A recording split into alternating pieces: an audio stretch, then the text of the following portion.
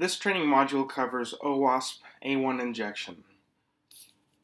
The module is divided into 5 sections: risk profile, example attack scenarios, preventative measures, discovering vulnerabilities, and reporting incidents.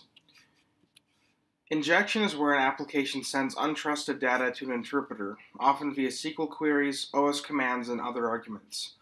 Because injection vulnerabilities are easily exploitable and have a severe impact, care should be taken to ensure no applications are subject to any injection vulnerabilities. Take a minute to review all of the information on this slide. When you are finished, resume the video.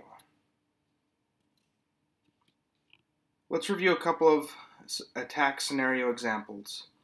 In the first scenario, the application uses untrusted data in the construction of a vulnerable SQL call. Similarly, in the second scenario, an application's blind trust in frameworks could result in the execution of unsafe queries. Pause the training video here to review these examples if needed. To prevent injection, 1. Use a safe API, which avoids the use of the interpreter entirely or provides a parameterized interface. 2. Escape special characters using the specific escape syntax for that interpreter.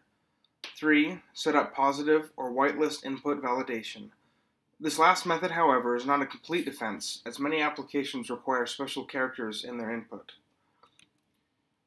There are multiple ways to discover injection vulnerabilities.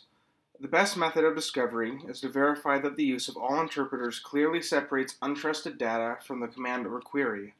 A second fast and accurate method is to check the code and see if the application uses interpreters safely. While not as effective as the listed methods, code analysis tools, pen tests, and automated dynamic scanning can assist in detecting vulnerabilities. This concludes the OWASP A1 injection training module. More information can be found at the links listed on this slide. Materials for this module have been derived and adapted from OWASP under the Creative Commons Attribution Share Alike license, which can be viewed at the link listed on this slide.